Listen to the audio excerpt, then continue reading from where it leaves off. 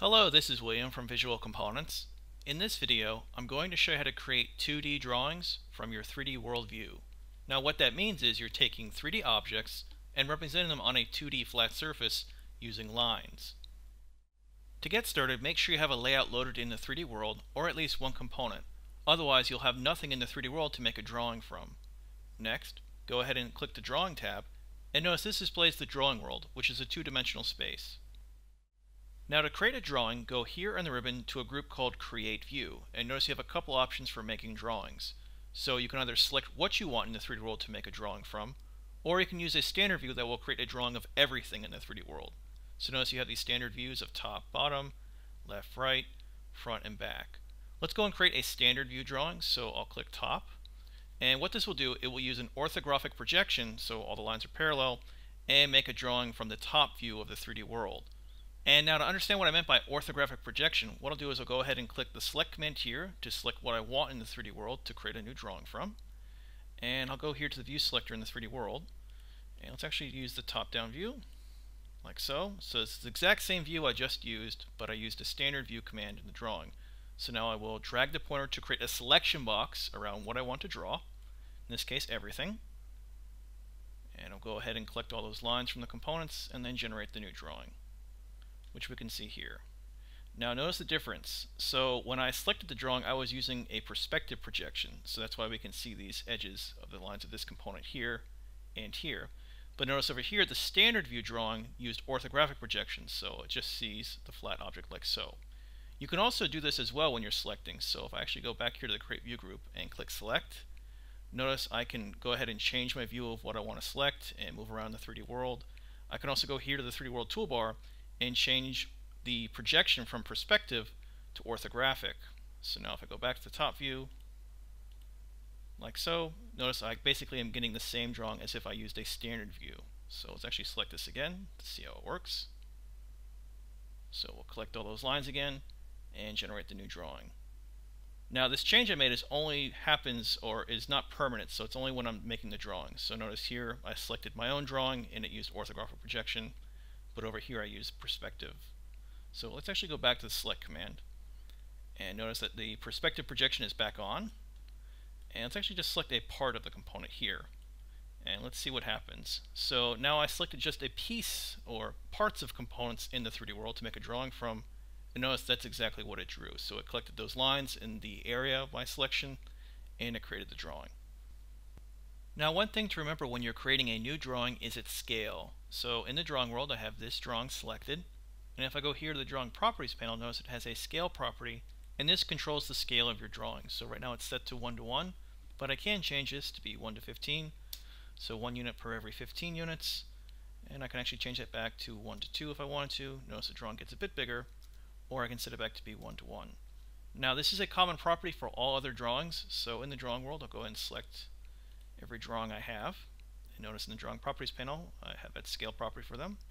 And if I want to change the scale for all the drawings, I can just select them all, then change the scale property like so. Now this can become quite tedious, so the way to scale any new drawing is to use a drawing template, and I'll show you how to do that now. So what I'll first do is delete all of my drawings, and now I'll go to the drawing group and click this command here called Load Template. And in the template import task pane, notice I have a couple templates available, and these are based on paper sizes, so it makes exporting and printing drawings easier. So we have A0 up to A4, but you can add new drawing templates if you wanted to. They're just components. So let's actually use the A4 drawing template, and then click Import to load that into the drawing world. So now to set the scale for any new drawing, I'll select the drawing template like so, and in the component properties panel, I'll set the scale property for the template from 1 to 100 to be, let's use 1 to 5. That looks good. And that might be actually a bit too big, so let's set that to be 1:15. And now let's go and take a standard view drawing. So in the Create View group, I'll click Top, and there's my new drawing, and notice that it is scaled based on the template scale property, so 1:15. That's still a bit too big, so actually we'll delete this drawing and go back to my template, and let's set the scale to be 1 to 25. Sounds good. And go and create that same drawing again, so the top down view, and there's my drawing, and it's scaled based on my template. Now if you want to add any annotations or dimensions to your drawing, you can go ahead, But what you can also do is create a bill of materials based on the drawings you have in your template or what you have selected. So if I actually go up here to the BOM group and click Create, notice that the template does have a table for listing the bill of materials or the components in my drawing. So notice it actually selected the sensor conveyor, the robot, and the batcher conveyor. Now these properties are controlled by the components themselves, and I'll show you what I'm talking about. So I'll click the Home tab, and let's go and select the robot. And notice in the Component Properties panel it has this BOM property. So this means that the component can be included in a bill of materials table. It also has a BOM name and description. Likewise, if I actually select all of the components by pressing the Control plus A key, notice they all have that BOM property, the BOM name, and the BOM description property. So what we can do, we actually can generate a bill of materials for every single component in my layout. So I will go ahead and select this checkbox here for BOM. Notice that I have 6 components selected, so they're all going to be showing in the bill of materials table. I'll now go back to the Drawing tab, and since I'm using a template, I'll go ahead and click Create. And notice I now have 6 items for the 6 components in my layout. And notice they're automatically annotated for me here. Another thing to notice is that when you select a drawing and move it around, notice that the annotations dimensions are attached to that drawing. So I have those annotations from 1 to 6, and they move with the drawing. Likewise, if I create a dimension, in this case a linear dimension, like so, and I press the Escape key to exit out of that command and then move the drawing, I'm moving the dimensions and the annotations of that drawing. Now if you want to export or print a drawing, that's simple enough, but understand you cannot save a drawing separate from a layout. So your drawings in the drawing world are always saved with a 3D layout.